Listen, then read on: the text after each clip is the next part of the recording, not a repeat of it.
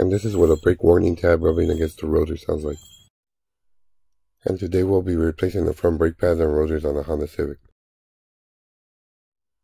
We want to start off by loosening the wheel while it's on the ground.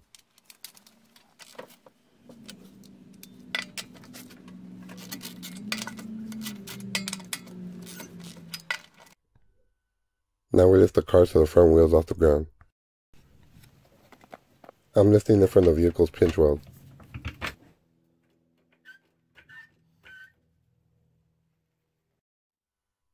And you always want to use a jack stand.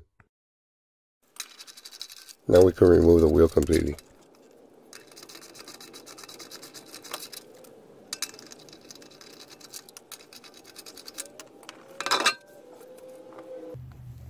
This rotor had a lot of grooves and should definitely be replaced. Now to remove the brake caliper. If the sliding pin spins with the bolt, you could use a 19mm wrench to hold it.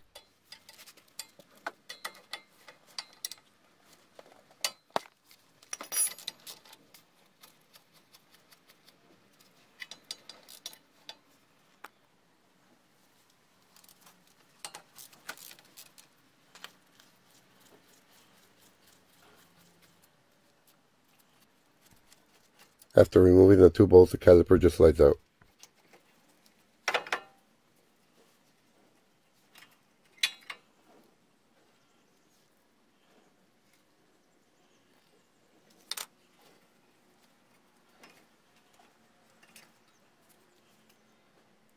These brake pads were pretty close to being metal to metal. And now to remove the caliper bracket. There's two bolts holding the bracket as well.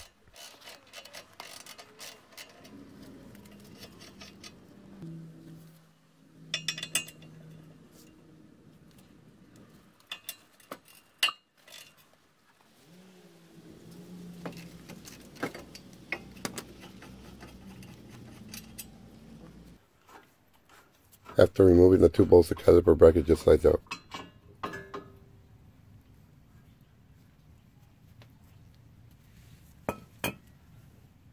There's two screws that hold the rotor to the hub, but in this case there's only one. In many cases the screws are on there pretty tight. This impact driver set removes those screws really good.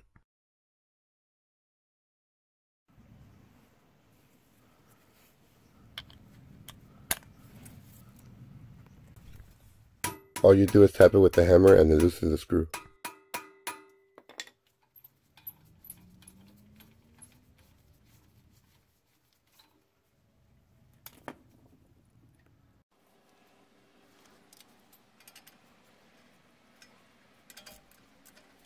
To remove the rotor, I like using a bolt and spraying some WD-40 on the hub area of the rotor.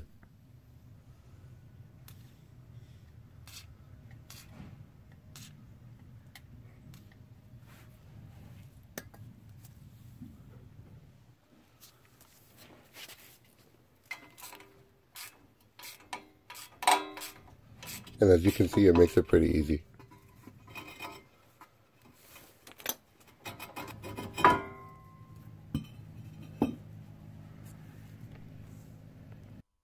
And these are the two new rotors and the brake pads I'll be using.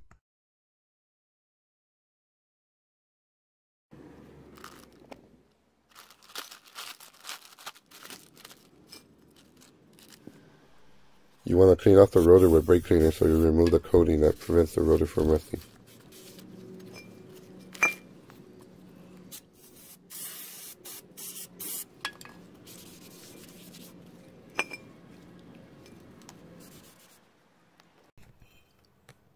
And you always want to make sure that your rotor is exactly the same.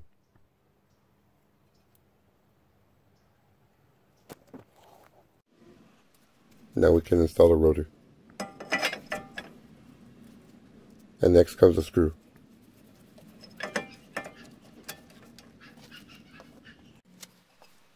Well, if you're not using new hardware, you could clean off the surface.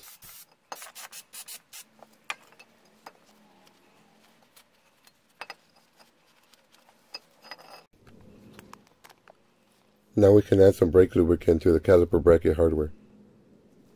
I find that brake lubricant works a lot better than NEC's.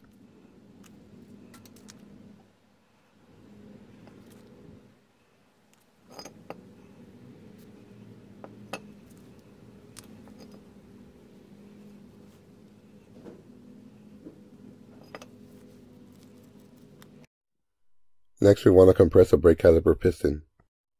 You want to wipe down the area around the piston.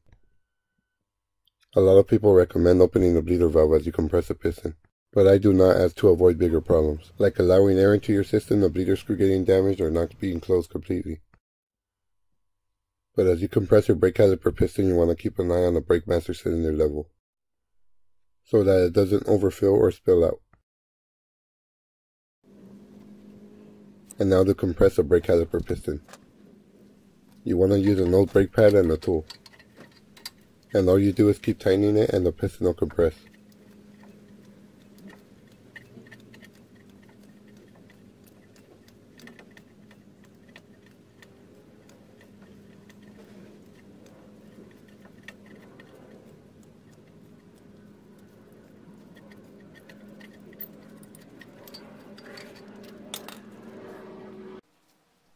Now we can install the caliper bracket.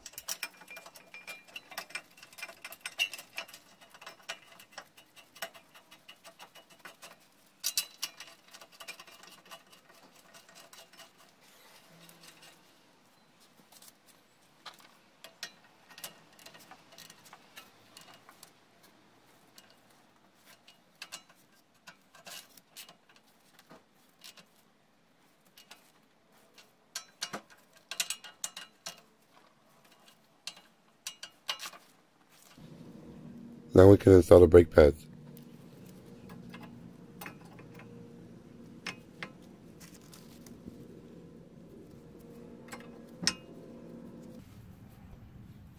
And we want to add brake lubricant to the part where the caliper touches on the brake pad.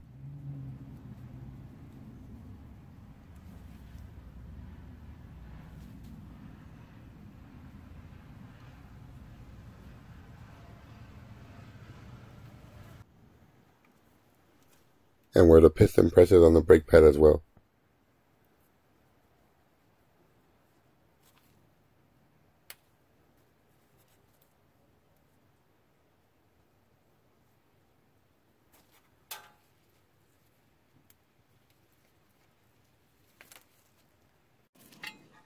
And you want to clean off the old grease from the pins.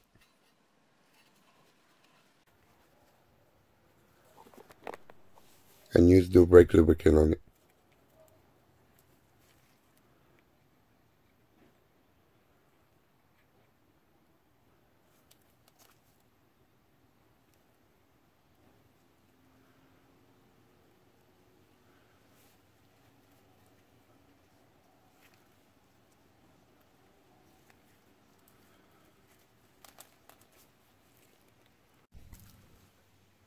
And now reinstall it and do the rest.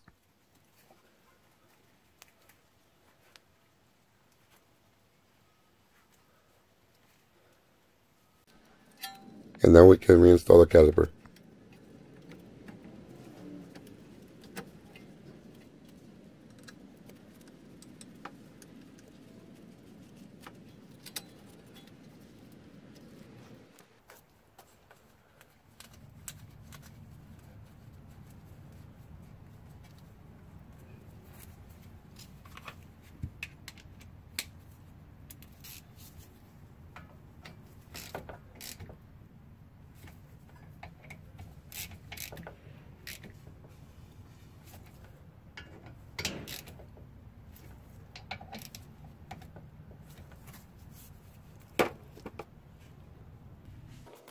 Next we install the wheel.